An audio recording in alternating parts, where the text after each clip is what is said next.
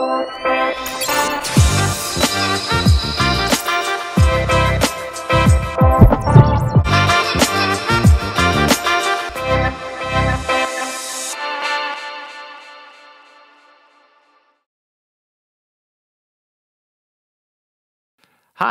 I'm Adam Silverman, Chief Medical Officer at Syllable and host of Syllable's new podcast, Can Silicon Valley Save Healthcare?, where we explore the intersection amongst health, healthcare, health tech, and investing.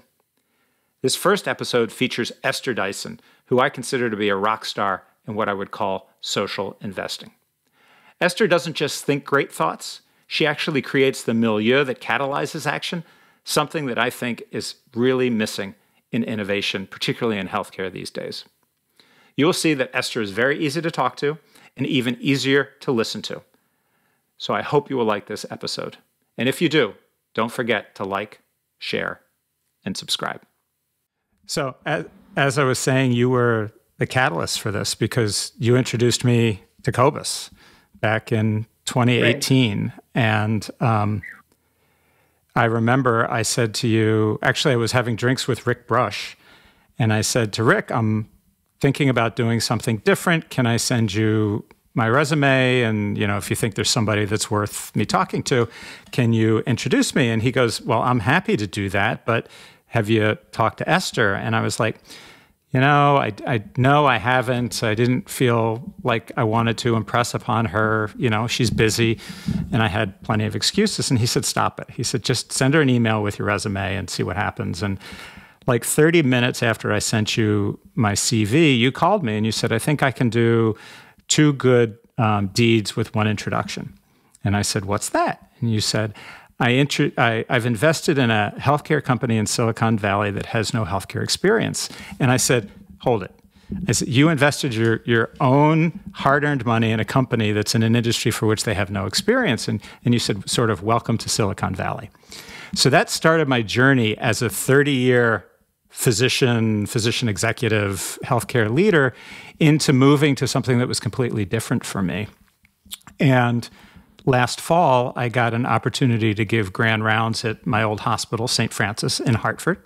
Mm-hmm. And I was trying to think about how do I tell my story in a way that would be not just so sort of autobiographical, but how could I help clinicians, physicians understand sort of what was going on in the milieu around them. And so I came up with this catchy title of Can Silicon Valley Save Healthcare? And it's a little cheeky. I mean, you know, the first question that it asks sort of is, you know, does healthcare need to be fixed? Is it broken? And I raise that question because Cobus and I have conversations about this all the time.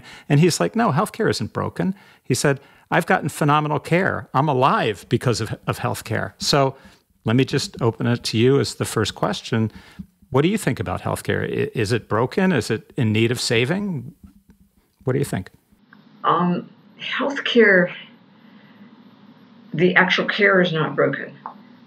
The business models are, and that means some people don't get healthcare who need it, but more importantly, health is broken. That's the real problem. It's not the care you get when you get care. It's the fact that you get sick in the first place when you shouldn't have had to. And it's more around childcare, education, employment, racism, poverty, all those things. And the healthcare system is kind of trying to fix something that it didn't break. And it's not well equipped. It's, so much disease is a response to toxic circumstances that are completely outside of the healthcare system. Can Silicon Valley save that? Is another big question. But the thing that really needs to play in is basically our culture and our voters and what they vote for. We need to start seeing health as an asset that is essentially publicly owned because my health depends on your health. We need to start paying for some of these things, schools and childcare and so forth and so on. And we need a culture that understands both the value of bridges, but also the value of human infrastructure. And that would seem to play into a lot of the work that you seem to be trying to address in what you're doing with Wellville. Is that correct? Yeah, we're trying to show what does it look like if you actually help to make a community healthy and equitable. We're not trying to perform miracles, and we're working in real communities. We're not constructing communities. We're helping them to grow themselves. And it's a 10-year project, which is too short, but it's a lot better than your usual 2-year initiative. So there are these big idea items like equity and the things that get bucketed by social determinants and things like that. But there is this sense, at least what I experience on the West Coast, particularly in Silicon Valley. I mean, there's a ton of money coming into companies who think that they can help and that they can solve problems, and some of them are trying to solve really big problems. Some of them are solving, relatively small, what I would call small point problems that don't address the underlying cause. But I mean, you're an investor yourself. You've invested in Syllable, and so you've evaluated some companies that you think can help. What is the role then of these companies, and what's the role of this money that's flowing into these technology companies? Yeah. Well, these companies are building amazing tools, platforms, services, all of which are very useful. But in the end, the business model needs to be the public paying for a public asset rather than some rich people paying for their own health care, and then a lot of poor people paying with time and anguish and huge amounts of paperwork to get reimbursed. And no, we shouldn't, quote, hand out health care for free, but people who are ill should be cared for, ideally for free, and we shouldn't spend 25% or more of what the system spends simply on paperwork justifying who gets paid for what. And we're also paying for procedures rather than paying for outcomes. And, so that means more procedures, not necessarily better outcomes. You get what you pay for, and you get what you incentivize. My own sister, she's a cardiologist. She has 4 beautiful children. I love her. I told her about this wonderful non-invasive heart monitor that someone was pitching to me. And her first question when she heard about it was, can it be reimbursed? Right. I don't care if it works, but can it be reimbursed? But she's got a family to feed, and it's like the system incentivizes that kind of invidious reaction. It does. And I mean, you're absolutely right. It's clearly not the most opportune question in regards to technology and the application of technology. You've had experiences as a patient, and you shared some of them with me, and I actually got to sort of participate or be a participant and part of it last year when you were looking for a primary care physician. We're gonna come back to the big issues around equity and inclusion and societal impacts, but I want to just sort of explore a little bit your own experiences and what's been exceptional in your experiences as a patient, and if we are going to work on trying to improve something for us today, and I think that we should. If what you're seeing in Wellville is a decade or 2 decades or 3 decades problem, I think that there's some things that we can do, or there needs to be some things that we could do in the shorter term that benefit us as patients, as we're all going to be. So I'm curious about your own experiences and how your experiences have influenced your thinking in this area. Well, I mean, I'll give 2 quick stories and then we can. So one is scheduling appointments, moving them around, finding the right doctor. So much of the friction in the healthcare system is just colossally stupid. It's easier to schedule a hairdresser than it is to schedule, a blood draw or something. It's crazy because that's not a complex problem. It's a complicated one, and there's lots of numbers and appointments, and you need to match people to doctors and so forth. It's fundamentally really simple, and you can automate it and make it human using AI and natural language like Syllable. The second story was I went to see basically get my teeth cleaned a month or two ago. And, very nice practice, New York City, fairly expensive, whatever. And I had this amazing dental hygienist. She was not the dentist. She explained to me what she was doing. She told me how to use a water pick. I asked her a little bit about her life. And her mission was to be the very best dental hygienist she could be and to explain what she was doing to people. And she was amazing. We also undervalue people like that versus the dentist with all the credentials or the high-level surgeon. I've had experiences with surgeons, and they basically see me as a body part, whatever part they're dealing with. Whereas this dental hygienist saw me as a real person, and the difference was amazing.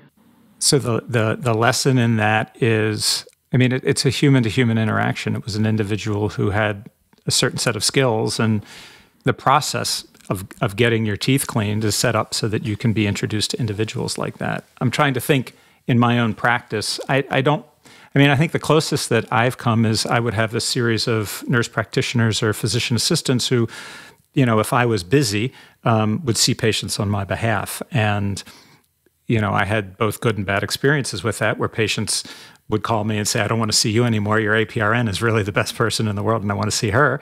Like, okay, that's great. And then I've had the opposite experience where they're like, oh, please open up some more schedule hours so that I can come see you because this individual just doesn't listen to me.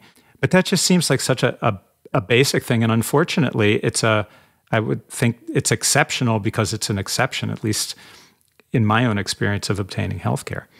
Yeah, it is random. It's just like there's some amazing second grade teachers and some who barely remember the kids' names. But there's a lot more hierarchy in healthcare. And the reality is a caring physician, or if you're Black, a Black physician, a female physician. There's this human connection actually affects health outcomes as well.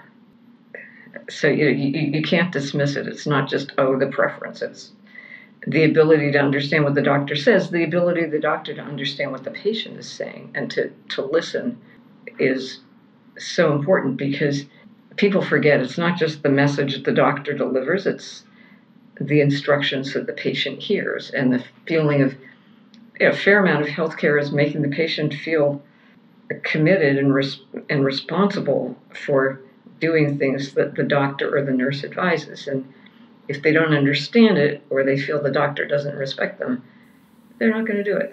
Right. Not out of vengeance, but just, that's human nature. And then in the work that you've done in Wellville, do you see, you must see the consequences of that.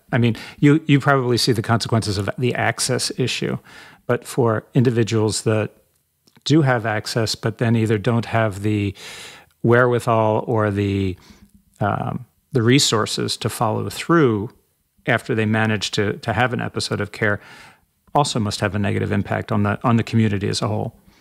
Yeah, or I'll do the positive version. In Spartanburg in particular, I think it was Wofford College or some college that was training medical students, developed this program called the Other 45. So the patient would be sitting in the waiting room, doctor would come, and a resident would come along with obviously the patient's permission, and then the doctor would inspect the patient and write down the notes and look at the patient a few times and say 2 to 3 a day. And then the doctor would leave to take care of another patient. And the resident would say, okay, Mrs. Jones, did you understand what he was saying? And the patient would say, well, the part about 3 a day, was it 3 a day or every 3 days? And the resident would go through and then would say, does that work for you? Do you have a refrigerator where you can keep this thing? Can you afford this medicine, or can we help you figure out how to get, some kind of state benefits that you're entitled to? Is it realistic to cook this kind of food every day? And they would spend up to 45 minutes kind of explaining what the doctor said and listening to the patient's feedback about whether that made sense in the context of their lives, and figuring out how to translate the doctor's valid medical recommendations into something that the patient could understand and actually follow. I don't know enough to know what the outcome of that was, but I've got to believe it was amazing. And, then there was in Scranton when David Feinberg came in to Geisinger. He's since been Geisinger, Google, and now Right. Cerner, which is being acquired by Oracle, I think it is. David said, I want you to survey the community and see what they think of us. And the response was horrifying. A lot of people there felt the system disrespected them, didn't listen to them. They didn't like to go. There's a company called Higgy that has kiosks in pharmacies and places like that. And almost all healthcare skews female, but Higgy skews male because it gets the people who don't want to go and have a nurse look at them and say, hey, dude, you're kind of fat. No wonder you got diabetes. I mean, they might not say Right. that, No, I but get you know what's going on. And so the men go to these Higgy machines and they feel more comfortable because the Higgy machine doesn't judge them. Look at them with disdain, yeah. And I mean, again, you see, it's not the impact of healthcare. It's the impact of bad schools, of pregnant women who don't really know how to handle kids because they're 16 and their mom is doing 3 shifts a day or something, or and so the kids grow up with rotten teeth, bottle rot. Then in the schools, they don't get a good education, and no wonder they end up getting diabetes early or not graduating from high school. And this is black and white, worse for black people, worse for poor people. And when you're poor and black, it's a problem that you shouldn't expect the healthcare system to solve. It can address it, but what really would solve it would be a stronger social fabric and collectively paid for with taxes. So I appreciate that the so-called social determinants aren't necessarily a health system's responsibility to solve on their own. But I can't let my colleagues off the hook completely because they have some role. And I've seen successful roles, facilitators, they connect with community, they identify the community-based organizations in their area, and they ensure that there's connections for food, water, shelter, prescription help, things like that. Help them find the services to which they're entitled.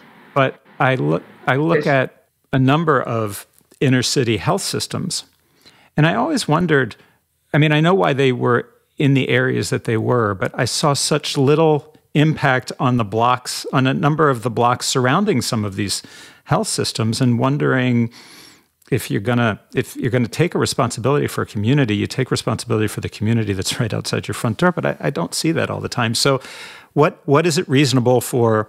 If you were going to have sort of that heart-to-heart conversation with a inner city, or it could be a rural hospital/health system CEO who was really looking for the path forward to make an impact on their communities, how would you have that conversation, and what would you suggest to them? I'd start with hire locally, train people, don't just lure them in with more money from somewhere else. Investing in people is the fundamental issue here. So invest in local people. Ideally buy your food locally. Don't serve apple juice with every meal, as many hospitals do.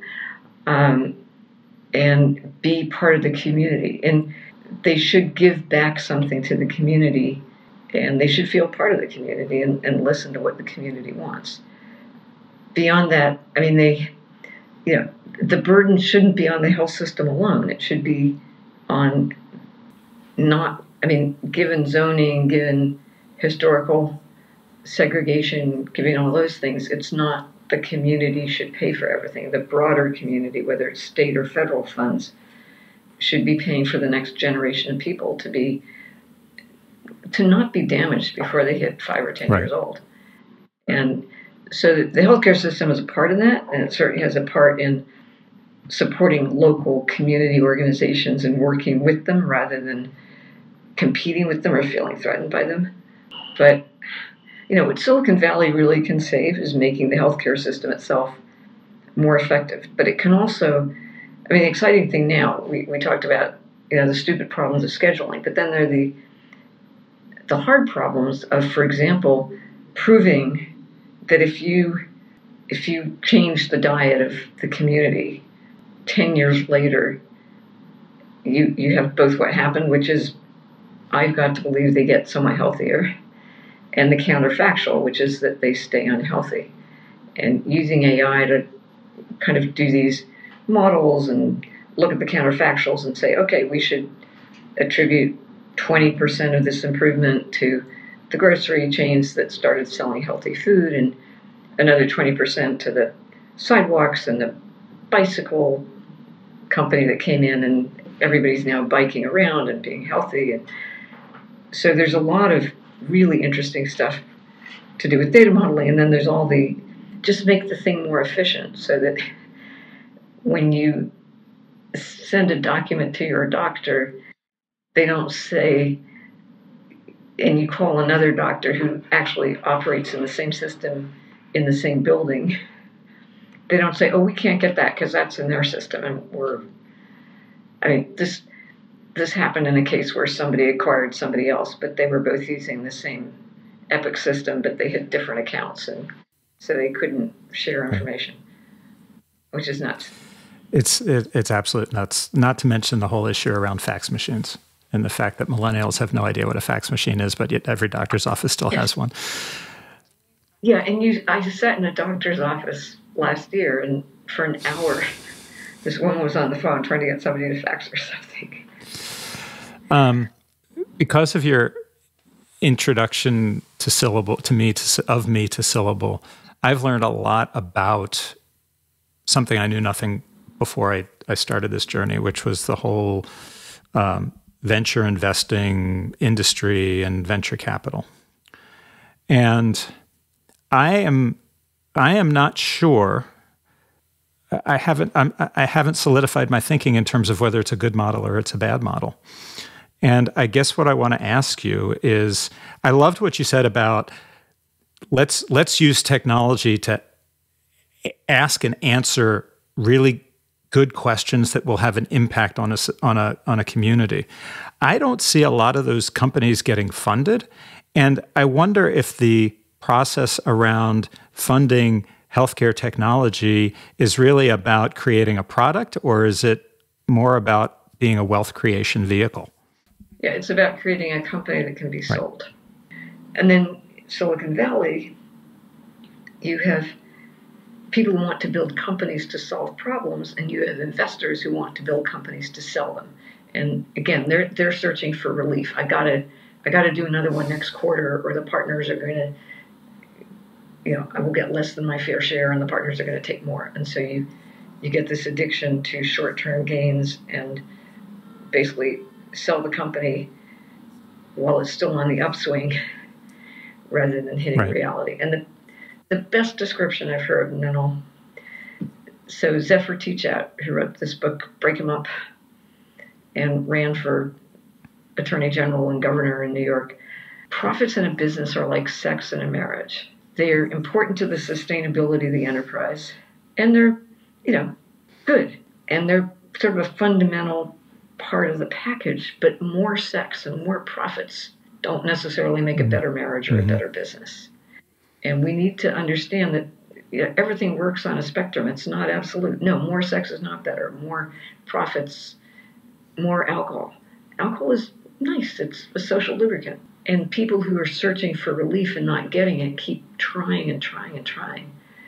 And Mark makes that wonderful distinction between the pleasure that you used to have and then the craving for the pleasure you can no longer achieve because you become dependent on the thing and it no longer relieves your angst. So I think I remember you saying at one point in time about Wellville that one of the models that you were sort of thinking about in your head with Wellville is to try to create community investment opportunities for people like yourself and other people who had disposable income that would want to invest and get a return. And if I remember correctly, the thought process was, part of the Wellville mission was to create an infrastructure that would provide the expertise and the resources to sort of take money, create opportunity and then would lift the community and return a rate to the original investors. Am I misremembering that, or? You're probably remembering it right. That's no longer part of, the reality is that's a good thing and it happens occasionally, but the first thing maybe not the first thing, but one important thing we learned in Wellville is, I would tell people immediately, no, it's not a nice white lady showing up with high tech to help the poor people. But it's not even, we don't even come in with programs. We obviously have opinions about whether something makes sense or not, but fundamentally we're trying to help the community do what it's doing and do it better. In Muskegon, there is indeed an opportunity zone, and I'm trying to help them precisely build things that are investable and so forth and so on. But it's more, if you help the people in the community do what they do and be successful, that spreads, it's contagious. If you help people who are not going to succeed, you just keep sinking money into something that doesn't work. And so just like an investor, you pick something that's going to work and then you hope it work better. If you're a good investor, if you're a sleazy investor, you pour money into it and then sell it to the next person before they notice that right. It's not really working. Like these outfits that are now losing $20 a throw delivering groceries. Makes no sense. It's crazy. Absolutely. In the end, these communities need to produce something and export it, and not just, in most of these communities, the healthcare system is one of the biggest employers and is the biggest producer, at least, of profits.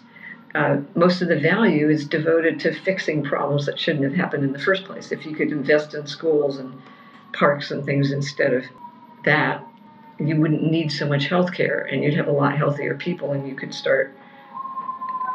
Most of our communities had a thriving middle class that kind of disappeared when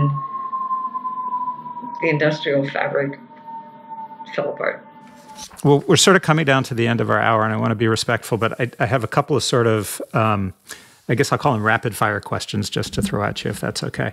I was doing some Esther Dyson research before we thought about inviting you, and I found some old stuff from Release 1.0 that I don't know if you actually wrote it or you edited it, but there's something here, particularly that with what we do at Syllable, that I thought was really prescient. So if you'll indulge me, I want to read it to you for a second, and then get you to respond to it. And the quote was, "Enough innovation," goes the cry. "How do we get value out of all of this stuff? How can we render existing data accessible to our own users and third parties?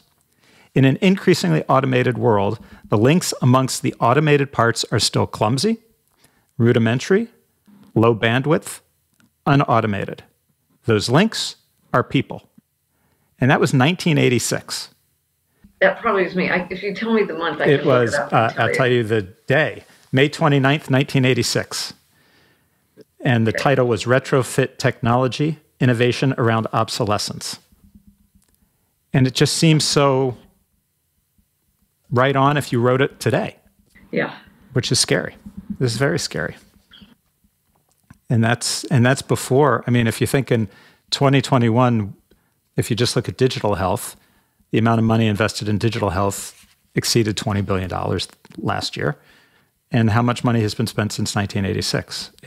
I don't think we've solved that particular problem, do you?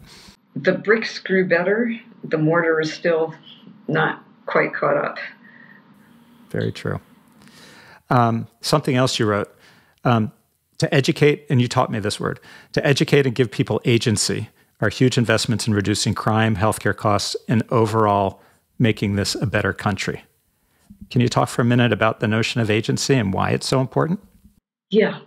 And in fact, I'll tell you something we're doing right now in Muskegon, which is, I confess, one of the few things that's really more my idea, but it got really enthusiastic take up. So it's it's sort of a research study that has an IRB, and it has a principal investigator who's Dr. Ramona Wallace, who used to work for Muskegon Family Care in Muskegon and is now living nearby and eager to be part of the community again. And the host organization is the Boys and Girls Club, just to make it all.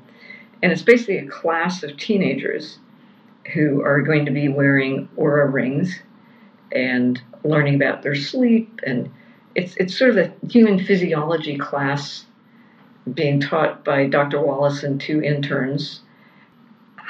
It came about because I was at the Boys and Girls Club watching. In one room, kids were doing book reports to one another, and everybody's listening. It was fascinating. In another, they were doing art projects. And in the third, they were watching a healthcare video, and so just falling asleep. And afterwards, I asked something like, well, why is cancer bad? Nobody could really answer. I mean, they weren't, they were smart kids. I'm sure they knew, but they didn't feel, having watched this, that they could explain it. And I thought there's got to be a better way. So we're teaching them, originally we were going to use CGMs, but that ended up being too complicated for a bunch of reasons. They're invasive and so forth. They're going to learn about metabolism, but they're also going to learn about the metabolism of the food system, which is running on money, the way they run on sugar and other nutrients. And of course, we had to do the IRB and we had to explain the study. And the outcome of the study is not these kids lose weight. I mean, because our country is so unhealthy, it's assumed everybody wants to lose weight. But no, we should be a country where people don't want or need to lose weight. And they're still kids. Some of them probably would do better weighing a bit less. But the primary outcome that to be measured is a sense of agency. Because ultimately, we want these kids to know this is how your body works. And if you want to change, you know enough to do that. But we're not here to bully you and make you change. We're not going to grade you on losing weight. We're not even going to grade you on hours of sleep. But we want you to feel that it's in your power, that you control your body. You may not control your circumstances or your parents or your neighbors, but you know how this thing works and you know what to do to change. That sense of agency is so important to feeling useful, to feeling in control, and to, again, knowing you can't predict the future, but you can manage your own reaction to it. Do you see that as a building block within these communities that you're working, where you teach agency? It's giving somebody a fish, teaching them to fish. Giving somebody agency, teaching them about agency, and then giving them an opportunity to express something positive from that agent. Is that community building? Is that a force multiplier in these communities? Well, it's totally wonderful, but it's not like you go onto a city bus and you start lecturing people. I want to give you a sense of agency. And our work in particular, I mean, I'm not the right person to be talking to most community members and inspiring their trust. We've been there now for 7 years, and finally the people we work with directly are beginning to trust us. But they need that from their own community. And so we like to say we're not giving the fish, we're not even teaching them to fish. We're helping the people we work with to build their own fishing academies. And that becomes sustainable because then that persists and the academies keep producing new people with sense of agency who can somehow pass it on to others. I hope you enjoyed this episode as much as I did. If this is your first time hearing Esther, that is what you get when she talks. A no-nonsense approach to big problems, backed up by decades of trying out different solutions, mixed with a real awe and joy of technology, and a real sense of human-to-human connection. What I took away from this conversation was that despite her interest in investing in health tech companies, she focuses her current work on the fact that health is fundamentally about people, helping people, and that these are decades problems, not next quarter's problems. Anyway, if you found this episode interesting, don't forget to share, like, and subscribe, and stay tuned for more episodes of Can Silicon Valley Save Healthcare? Thanks a lot for listening.